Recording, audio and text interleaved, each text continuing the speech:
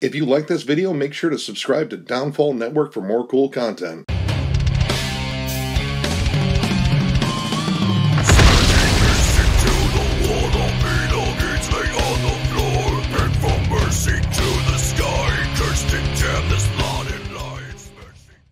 What's up, everyone? Thralls Metal here once again. I'm Necrotic. I'm Jammin John. And we have an album review for you. So one we actually kind of had on our radar a little bit was the latest EP from Inferi of Sunless Realms. This also comes out on the 9th of October on the Artisan Era Records. These guys formed in 2006 in Nashville, Tennessee, and pretty much they're kind of a blend of technical death metal, melodic death metal, and symphonic death metal? Yeah, I'd say that's a thing. Yeah. I think that's reasonably close to what they're going for. There are a lot of sort of synthy parts that scream sort of symphony-esque or very dark symphonies. Gives it like a neoclassical type of feel. Definitely. This also has ex-members of Veil of Panath in it and current members of A Loathing Requiem. So similar bands in terms of style. And the name is actually a reference to Harry Potter. It is the name of reanimated corpses by wizards. I don't know. I'm not a Harry Potter fan necessarily. I've seen the movies. They're all right. It's true. Yeah, I've seen the movies. I've read the books. The books are way better than the movies. So if you're already looking at the cover here, there is a lot of Lovecraft in here, and Lovecraft definitely seems to be hitting quite a stride in popularity again. Yes. And this band pretty much does their own sort of take on it musically. Generally, most of the Lovecraftian metal I listen to, it sounds like Morbid Angel. Yeah, yeah. These guys don't. No. The Abhorrent Art, the opening track, pretty much opens with a nice little atmospheric part, builds into a really cool opening, and just explodes into blast beats, intricate riffing, lots of notes, like a million notes a minute. Yep, the band is very, very talented. We've seen them. Right, yeah, we saw them with, Rivers of the Nile and Alter Beast. Alter Beast, yeah. The bass work on this album, and you can actually hear the bass. It's very clear. Yeah, it's very clear. First of all, very clear production across the board. The rhythm section, the whole band's very talented. Yes. The drums are almost always flying. This is a very fast 22 minutes for the most part. Yes. I have to say, the drum sound, mainly the bass drum, I'm not a big fan of super clicky drums. I'm not either. And man, these things are clicky. Oh man, and instantly you heard it. Just like, oh man, no. Yeah. Everything else sounds good. Like the snare has a good pop to it. You know, it's a very polished mix. Very. And I don't know, I used to be a big fan of that sort of mix years ago, but I like my death metal more gritty. Yeah, I've become the same way. Like, I used to be all about technical death metal. All about it. But over time, as I progressed as a music fan and got into the darker things and the grittier things and whatnot, I like my death metal to have fucking punch. Yeah. It should sound like it's written by monsters. Yes. Not robots. You know, you get some of that on here, but again, it's very polished. Again, that's another word for it. I'm trying to think of other adjectives, but that is really the overall feel on this. It is just fine-tuned till all the grit is just kind of wiped off. But with that sort of production, it kind of lends itself to tech metal because you can hear all the instrumentation, which there is a lot. A lot of notes being played on those guitars. I love the harmonies, dude. The harmonies, the guitar harmonies in this band are disgusting. Lots of neoclassical play. Yeah, yep. And to complement that, or to sometimes overpower that, a lot of synths. These guys have always liked synths, though when we saw them, they didn't have a synth player. I don't think they even had a bass player. But they had the bass tracks playing through the PA, and it worked.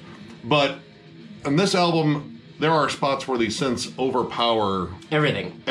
And it just feels like the synths have something against this awesome band. Like, no, I don't want them to hear it. I want the spooky stuff. Like, most of all, in the second song, the Eldritch Evolution, like, the synths in there are definitely too high. Very loud. And it sucks because, I mean, there are points where you really can't hear, like, the main riff that's carrying it. You can hear the lead, of course. The leads are super loud and really, really good trade-offs, too, in terms of, like, the lead guitarists going back and forth, or at least it might be two lead guitarists. I know there's two guitarists in there. But, again, you have something that is overpowering that. And then pretty much at that point, you're just hearing the drums and the vocals, which the vocals on here are really good. Yeah, I do like the vocals. Good alternating back and forth between highs and lows, very similar to Black Dahlia Murder. Or Alter Beast. Alter Beast again, yeah. And pretty much the next track is also kind of a lot of the same thing. Spellbound Unearthed Terror, which, cool name, but it really doesn't distinguish itself much from at least 2/3 of the opening track and the second track. It's pretty much that same style. It is sort of a blender of a million notes on there. There's a lot of technical proficiency again, but it doesn't generate a lot of earworms, at least for me. It didn't really for me either. I wanted something to latch onto besides noodling. Noodling is cool. It is. It is cool. It's cool. It's great, but not when it's the dominant part of the song. Yeah, if there was like a section of just the noodling. Yeah, dude. If it was like pretty much any metal band I like, there's noodling in pretty much every metal band I like. Yeah. But it's not the most dominant thing in the room. Yeah.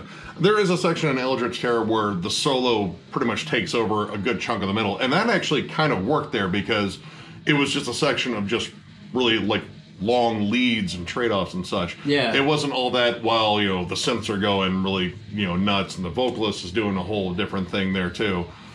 But Spellbound really just kind of sticks with like some, you know, Necrophagus / Obscura style riffs, a little bit of At the Gates sort of melody in there, and then a lot of keyboards. But this actually does get better towards the end. The Summoning, pretty interesting little lead up to it. Don't know if it was super necessary, but it was kind of cool. It has like this little muted speaking. Yeah. Cthulhu. He's speaking to us. Yeah, he's speaking. It's a word from the sponsors. Yeah, pretty much. Pretty much. But it was cool because, I mean, it kind of plays off, again, the Lovecraft vibe. That's what Abduction, I think, might sound like. As much as I like the atmosphere it generates, when it comes down to synths, I'm still kind of iffy. There are certain kinds of synths I really like, and then others I don't like. This has the kind that I don't like, where they are trying to imitate strings. Like if you had a cello, a viola, or a violin all playing like a really cool little bit, yeah, I think that would sound a lot more natural, and I think it would actually sound a little bit creepier too. And it would definitely be something cool to have live, especially when, like, you know, you get a night with this band or something, and they roll out a string section. That'd be pretty neat. But when you get down to Eon's Torn, when you get to the last song, holy shit. This saved it for me, to be honest. And the intro kind of piggybacks off the instrumental, except they're using instruments this time. But for the first time in this whole EP, it wasn't all about noodles and technicality as much as it was riffs. Yes, and really good ones. Structure. Yeah, really good riffs the whole time. The synths were still prominent, but I think the fact that the song also slowed down a little bit. Well, right, it wasn't balls to the wall either. It's the first time on the album the BPM dropped below 200. Like it was actually had some groove and some hooks to it. And solid breakdowns. Yes. And I think, again, while the synths were very present, I didn't absolutely get taken out of the song by them. They actually contributed to the atmosphere. And the fact that there was empty spaces. It isn't, again, just constant, you know, like riffing or noodling. There are moments there where they're just kind of crafting a really cool breakdown or like a really cool vocal part. Yep. It actually took the time to just slowly build. Like when it finally does get fast, it kind of takes its time too. This is the longest track on here. It's just shy of 6 minutes. But by then, you're like, okay, yeah, you can bring in the fast part now because you built it up well. Yeah, exactly. Because it's not a dominant thing. It's just like, oh, here's something really cool we came up with real quick. Let's go back to the riffs. And the lead work in this...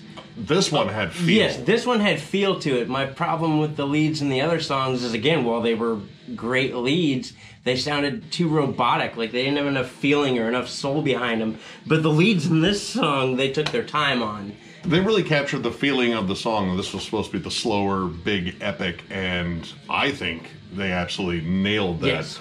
It doesn't feel cluttered, and that is a big thing on here because a good chunk of these tracks can just feel like if you blink, you'll miss it, and there's not a lot of spots that slow down. Right. There are parts that will slow down. We're going to do a breakdown. We're going to slow it down for a little bit, and then, nope, sorry, drummer had a fit and had to go blasting. Right. It sounds like an actual song versus Unbridled Chaos. Yeah. Which, I mean, they're granted the melodic chaos. It's still catchy in its own right. It's just sometimes too much, and this less is more philosophy on this song in particular, yes, I think really works. Yep. I mean, this was the standout track for me. Hands down, same here. The second I heard them actually grooving on something, I was like, hold on. And then that tempo didn't really raise until the end, and I was like, okay. Yeah. All right. So overall, I'm going to give this 3 stars. This is a pretty solid EP. Now, I mean, some of the technical moments, while they are good, they kind of took me out of it a little bit just because it felt very samey from track to track for a bit. But when it came down to actually nailing it on a formula I would love to see on future albums. Yes. Yeah, dude, for real. Like, really nailed it. I hope more of this appears on a full length. Oh yeah, 100%. That was awesome. Aeon's Torn. If you go with that structure, man, you're gonna woo. That was absolutely awesome. But yeah, I would definitely recommend this if you love technical melodic music, but still like some, like gritty, dirty death metal. Just not that dirty. It's just kind of wiped off a bit. It's just polished, dirty death metal. I'm gonna give it a 3 as well. Wheedly Wands are great.